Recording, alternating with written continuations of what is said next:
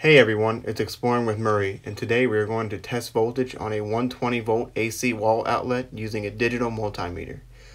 This multimeter here is a Fieldpiece model SC440.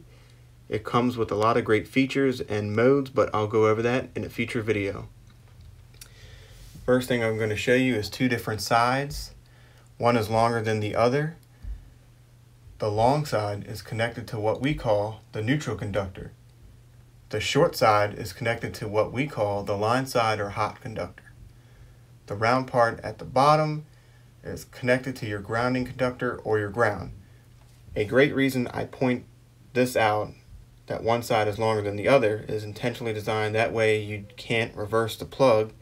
If you were to reverse the plug, you will more than likely damage whatever device you are plugging into the outlet. So, one quick way to check for live voltage is to select NCV mode. So with NCV mode connected, or selected I should say, that stands for non-contact voltage. That allows you to stick the tip of the meter into live voltage to get a reading that it is live when lit up. So we're going to do a test right here. That's indicating that it's live. This one as well. Next, we are going to switch our meter to VAC mode, which stands for volts alternating current.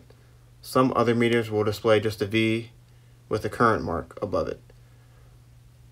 Always make sure to insert your lead into the neutral first. I say this because if you were to insert in the short side first, the other test lead I'm holding is now energized with 120 and could be a dangerous situation if you were to go between it and something that is grounded. So we're going to check voltage between neutral and ground. Here we have 120. Next, we are going to check hot to ground. We have 125, so 120 volt is present. Now, if no voltage is present, that's a great indicator that your ground is not connected or open.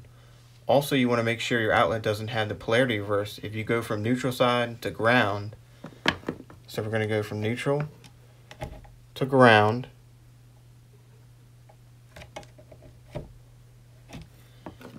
We have nothing. If you go from neutral to ground and you read voltage, that means the outlet is wired backwards, meaning the hot wire is on the neutral side and the neutral wire is on the hot side. That concludes this tutorial. I will be doing some more tutorials in the future. I hope you enjoyed this video. Thank you for watching.